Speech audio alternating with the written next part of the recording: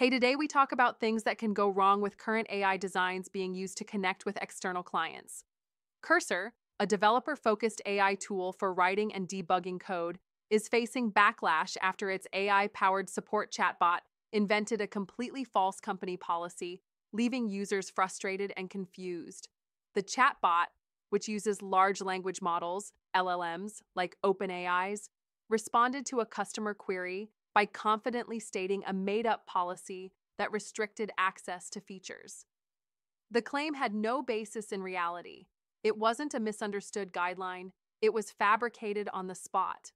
Cursor's co founder, Amelia Wattenberger, acknowledged the issue, clarifying that the response came from the AI, not a human. She explained that while the AI is meant to help reduce support load, it's not meant to operate independently on matters requiring factual precision. This wasn't a hallucination in the whimsical sense some vendors still use. What happened was a predictable failure of a transformer model generating statistically likely language without fact-checking capabilities. These systems don't know anything.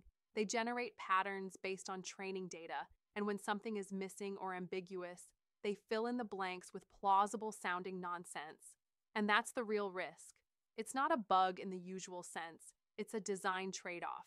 It's cheaper to retrain or fine-tune the model than to debug its reasoning, so companies roll out these systems into customer-facing roles where trust and precision actually matter. The Cursor incident highlights a growing concern with AI in support roles. If the model sounds confident, users assume it's correct, even when it's making things up. Without safeguards, escalation logic, or validation layers, AI-driven support can do more harm than good. Thank you for watching.